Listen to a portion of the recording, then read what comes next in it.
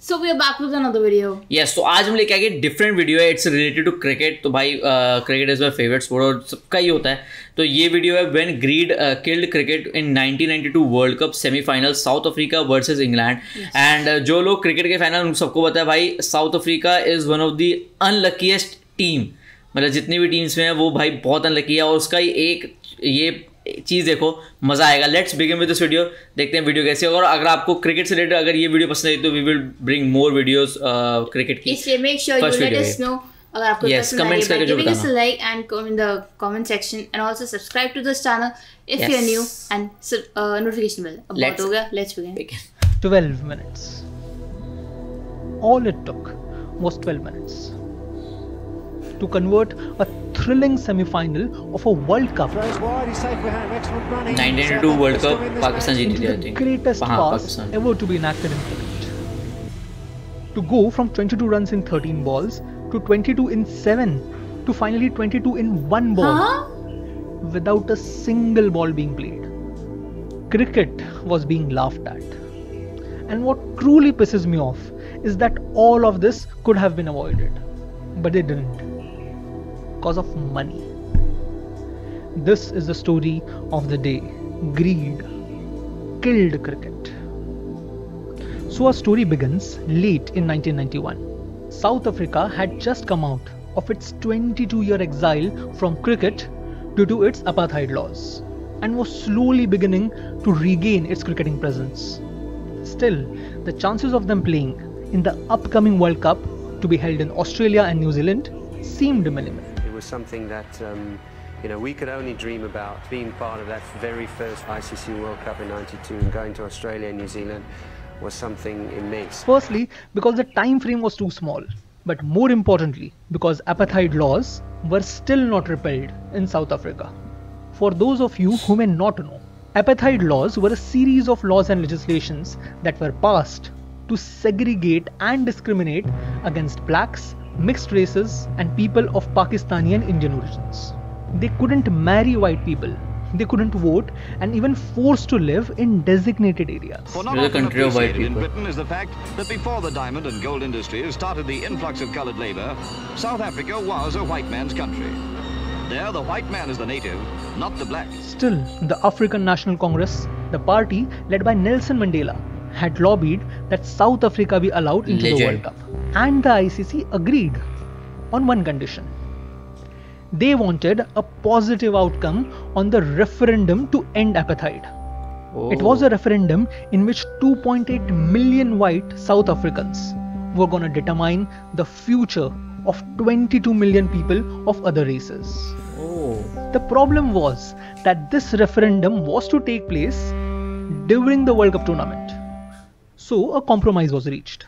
South Africa would play in the World Cup, but they would be sent back mid-tournament if the referendum didn't succeed. The fact that there was a referendum going on in South Africa, so we were not yet a democracy. Because we were told as a team, if the referendum is no, we'll actually we'll be ejected from the tournament. It was halfway through the tournament. So, 22 years of cricket exile and possibly the last few games they will ever get to play on an international stage. Absolutely no pressure, right? The 1992 team, I think Jonty Rhodes. We could have to go back home. So we just kind of played and enjoyed every single game. Legend was also there. The defending champions, Australia, in the opening match. And amidst glorious runouts and breathtaking knocks. बहुत famous है रनौटी वाला. Against all odds, had made it to the semi-finals. But whether they actually got to play the semi-finals was to be decided in the referendum to be voted just before the semis. And in that referendum, 68.72% people had said yes. Apartheid had ended and the country was reborn. Never. Great. Never. मुझे लगा opposite होगा. And never again shall it be that this beautiful land will again experience the oppression of one by another. The stage was set for the South African cricket team to win it all and bring it home as the perfect gift for the inauguration of this new South Africa. And so started the match. Sydney Cricket Ground, the venue for England's semi-final against South Africa. South Africa won the toss and in a shock to English players, commentators and crowds, decided to ball first. I know what you're thinking. What's the big deal? Well, the big deal was that there was a miraculous rule figured out by some genius to deal with rain interruptions. It was called the rain rule. Now, according to the rule, in case of rain, the least productive overs from the side batting first were to be removed. So, for example, if you played 10 maidens in the first 50 overs and then rain reduced the chase to 40 overs. तो 10 over हट जाएंगे. As the least productive overs would be those 10 maidens. तो भाई वो bowling side का तो disadvantage है बहुत तगड़ी. The target would remain unchanged throughout this World Cup. Teams had met with tragedy after tragedy after tragedy under this rule. The most absurd one was when England bowled out Pakistan for 74. That means they had 50 overs to score 74. But it rained for 3 hours. And according to the new rule, England now had to score 64 in 16 overs. Well, ये कैसा rule है भाई? That match was washed away. But there were many such incidences where this rule had practically destroyed games. It was like a plague to be avoided at all cost. And the South African captain, winning the toss, decided to take it on. When asked for the reason, Kepler not too worried about the rain? Yeah, it is a calculated risk. But well, the idea behind this calculated risk was that they had won all the 3 games when they chased, whereas they had lost 3 out of 5 when they were batting first. England, on the other hand, had won 3 out of 4 games while chasing, including one against South Africa themselves. So, South Africa decided to test their luck, especially since they would be helped by another newly minted genius level rule, the time restriction. Now in 1992, the co-host Australia was one of the most commercialized countries when it comes to cricket. And because of the profit that the organizers were earning through broadcasting rights, they had given up complete control over the match timings. So, in essence, a channel on a TV was gonna dictate how long a match could go for. If they said that an inning should end by this time, then it should. Well, if you can't, the inning is over either ways. अच्छा जी. Just moved to 6:10. ऐसी game थोड़ी होती है. So that is a tactic which worked very well for South Africa. That's a rule that had to be changed. This rule will have to be changed by the next World Cup. We can't have a side only receiving 46 overs in the allotted time. And that's exactly what the South Africans did. By the time the allotted hours were done, only 45 overs were bowled, but the innings was over. ये क्या बकवास है भाई? Now do understand here, the organizers at any point could have interfered with this and dealt with the financial complications to extend the time. But भाई पैसा है ना भाई. That costs money. And how can a trivial semi-final of a World Cup stand in the way of money? This right? is absurd, yaar. So, the English team was deprived of its log overs, and South Africa just had to chase 253 in 45 overs to win. But the English team wasn't going to take this lying down. Enraged by the sheer absurdity of these rules, they went on full offensive. Wicket after wicket, very tight bowling, they were determined to make each and every ball count. And finally, when the dust settled, I love the way South Africa was left reeling on 131 for 4 in 27 overs. Nice. Still, standing in front of this enraged players were players whose careers had got a new lease on life. If they had to go down, they would go down swinging. And swing they did. First, Jonty Rhodes played an electrifying 47 runs of 31 balls, which was then followed by Macmillan and Richardson, who scored 25 runs in the next 18 balls. This left only 22 runs required in 13 balls. The match was living up to everything cricket stood for. Two teams hell-bent on leaving everything in the field. कौन जीता था? And then it started raining. The reason they are called the unluckiest team is one of the reasons in 1982 as well. As the South African players slowly ambled back to the pavilion, seemingly hoping that they could just stay there, just for some more time. The whole world was glued to their TVs, waiting with bated breath, hoping that all the players could come back out again, hoping that they could just start exactly where they left off. A match like this deserved to be decided on the field, didn't it? Not one person's going to leave this in the cricket level देखो normal match नहीं है भाई, World World Cup Cup है. channel had other ideas. They had a deadline to follow, you know.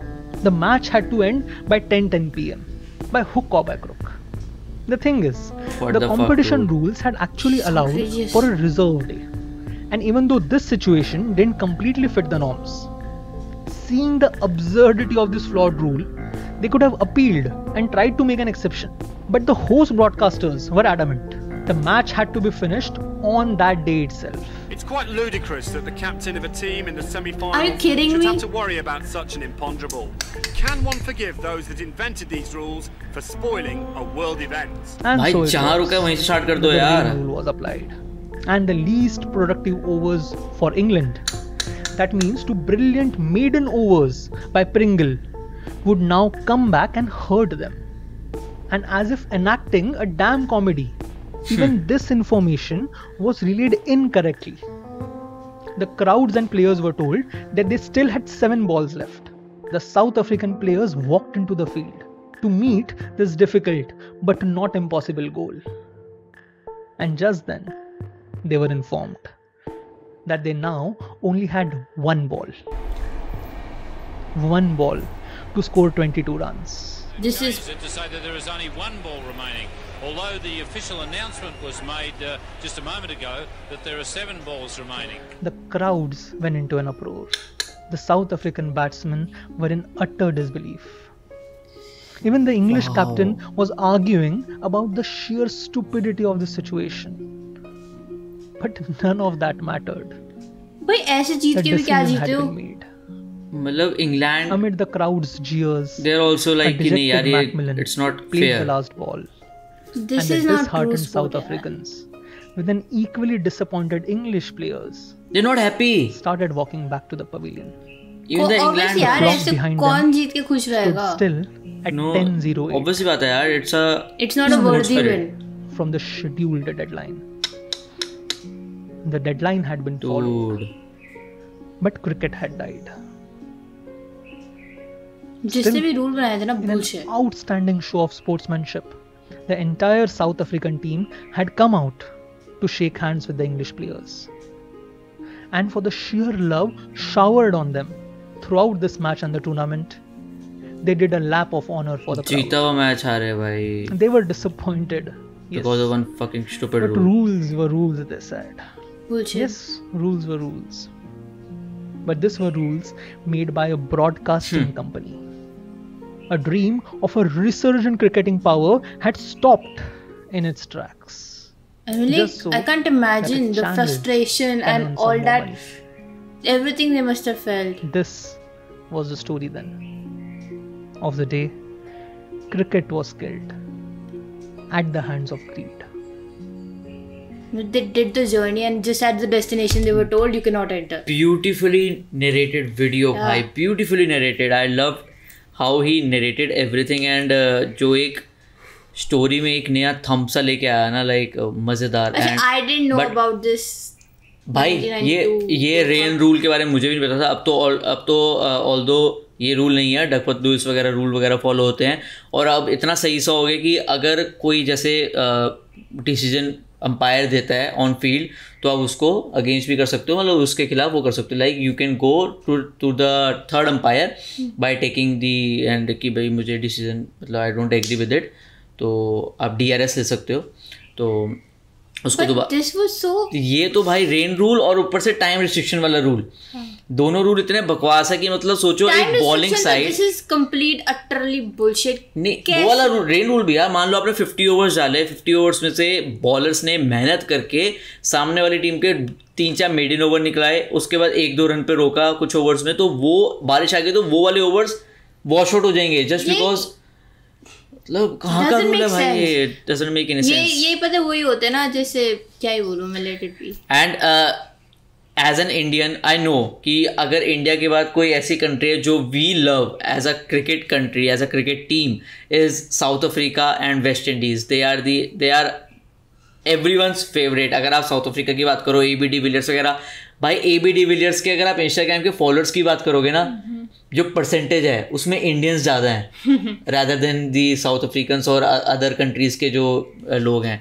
तो मतलब हम भाई south Africa के लिए तो इतना मुझे ऐसे पर्सनली फील होता है ना देख के यार कि मतलब कुछ भी हो. एंड चाहे AB डिविलियर्स की बात करो कि मतलब इतने बढ़िया बढ़िया टीम, इतने बढ़िया players, but yet they are अनलकीएस्ट कह सकते हो. उसमें से एक ये भी एक एग्जांपल था 1992 का जो निकल के आया. बहुत सही video. And if you loved it, बताना कि और ऐसे वीडियोस लेके आएंगे. And you can follow us on Instagram, Facebook, Twitter, सारे लिंक वहाँ पे हैं, फॉलो कर सकते हो और हमें बता सकते हो और वीडियोस आपको कौन सी देखनी है. And one last thing, I should remember one thing, take care, bye bye.